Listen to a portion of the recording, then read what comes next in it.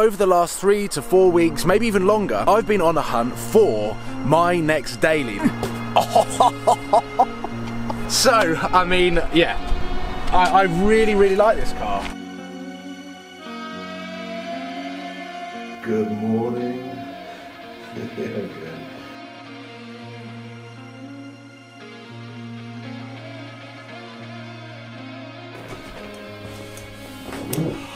What's up, guys? Welcome to a very early start on Supercars of London. This is not where I intended on making the next video.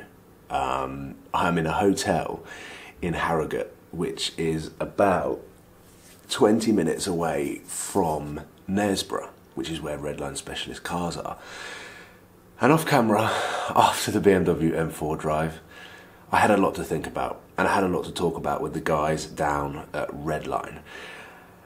And I've come to a conclusion that today is the day that I'm going to buy my new daily, and I'm also going to drive it off from their showroom floor or forecourt and drive it back to London. So the last time I drove down this road was yesterday in the BMW M4, and the time before that was in Tom's Ferrari F12. And now we are walking down because at the end of this road, in the sort of right at the back of the industrial estate, is Redline Specialist Cars.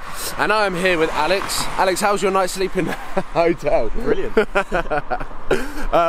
So yeah, we're heading down to Redline, and my new daily, hopefully, is going to be sitting there in the showroom ready for me to drive away, which is an insane turn of events in the last 24 hours. Thank you for everyone who has joined the journey to find the next daily, and today I hope you guys are pleased with the decision that I've made. It is freezing. I wish I'd wore a coat. Check out the insane stock.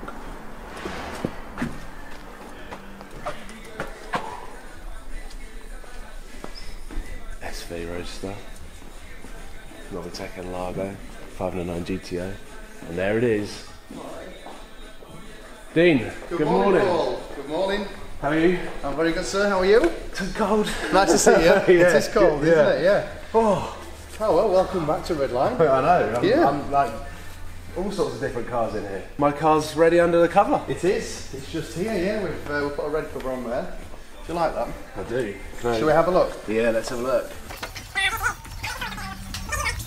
I won the lottery last night. I'm joking. I keep forgetting that I've got a bag on. I'm just like bashing into the N Largo and the F12 TDF. Wow. Well, enough of that. I can't see this anymore.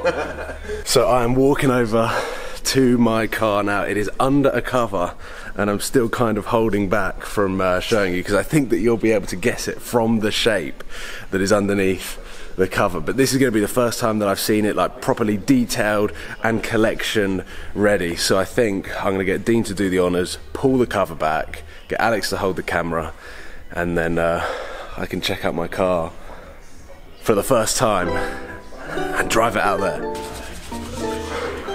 Here we go. This, ladies and gentlemen, is my new daily from Redline. Oh my god.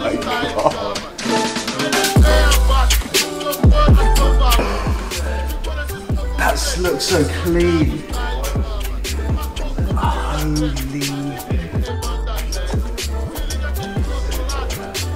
That is awesome.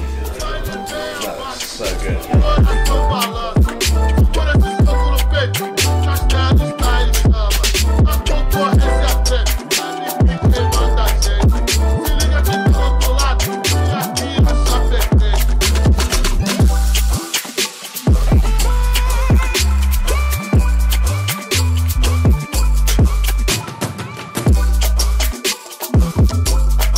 I had to come outside and wait and check out. That is my new car.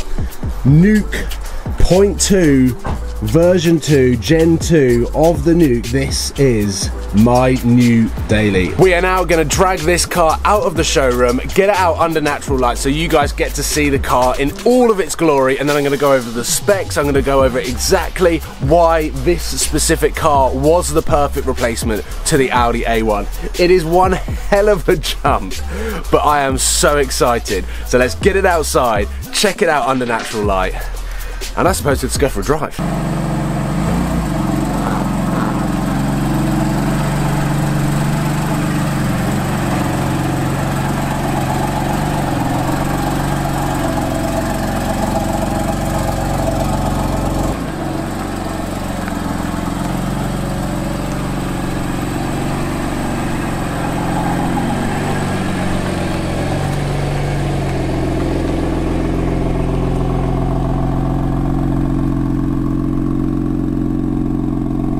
So, ladies and gentlemen, this is my 2015, it's a 65 plate, so it's exactly the same age as my Audi A1. This car has done less than 7,000 miles in the space of a year, so it's done less miles than my Audi A1 did, and Redline have absolutely smashed it. This is my dream spec. Obviously, I wanted a black car. It's got a little bit too much chrome, which is going to disappear pretty quickly, but I want to take this opportunity to run through some of the specification on this car. So Redline have printed out this official BMW spec list. So it has got all of the mirrors on the interior and exterior, or auto dimming.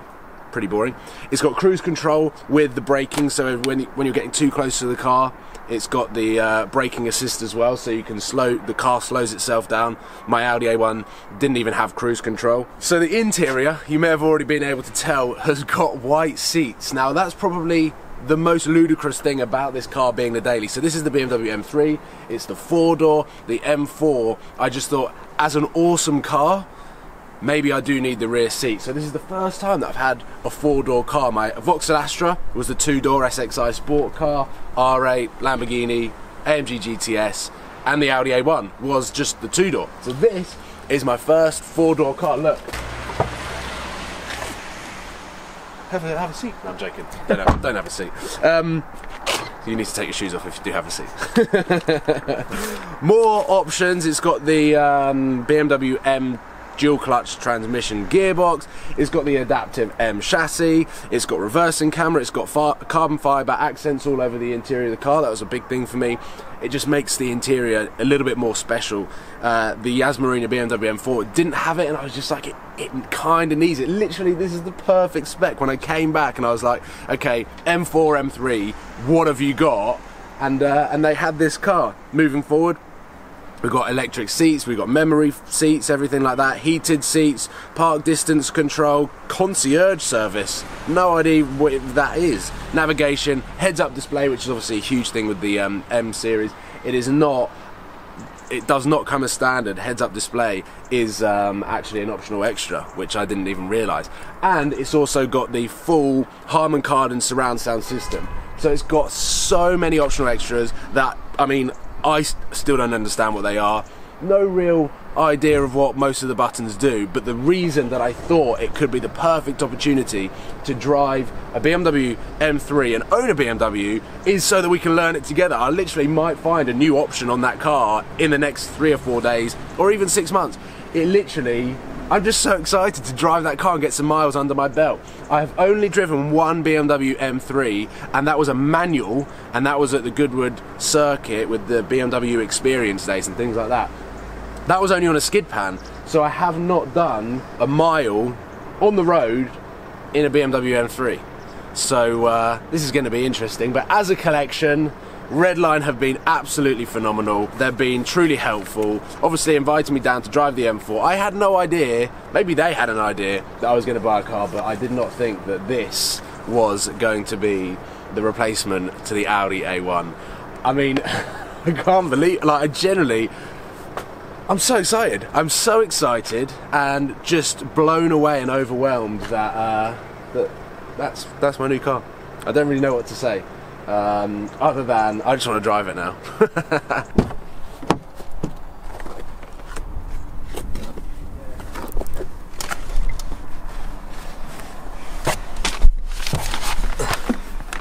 Ready to roll? Yes. Shoes off? Shoes are off. Good, let's roll.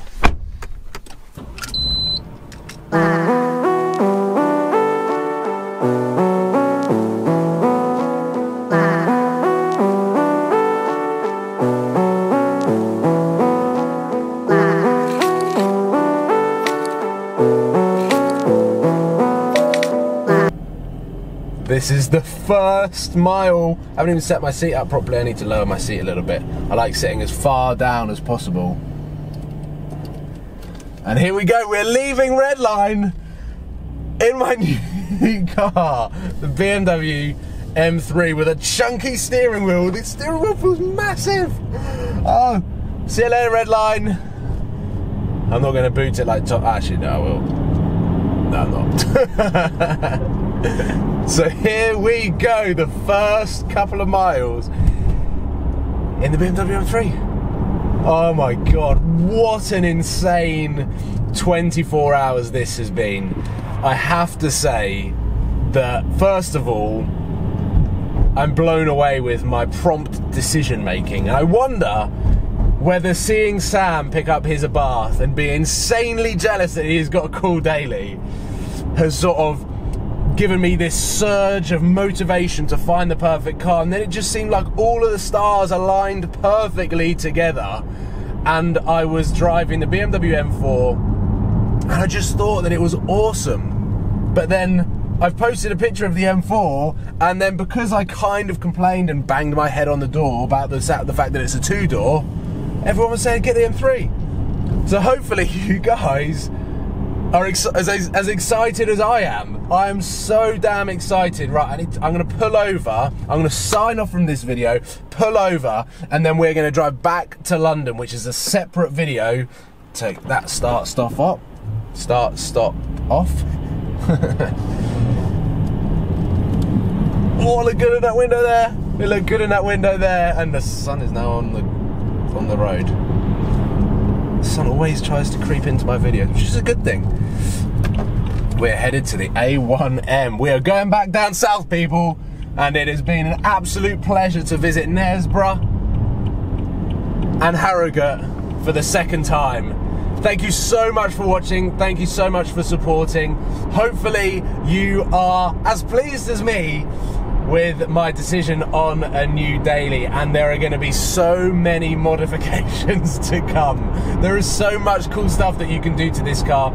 I follow some really interesting BMW M3 owners that have done some crazy stuff to their cars, so I'm going to be taking a little bit of inspiration from everyone and putting my own twist and style on this car. And for the first time, even though I've bought this car black, it might not stay black throughout its entire life on the Supercars of London YouTube channel. I'll leave it at that. Please give it a thumbs up if you were expecting the BMW M3 or you love the BMW M3, and subscribe for a lot more content on this beast to come. I'm now going to drive home, and I'll see you tomorrow for the next video on this bad boy.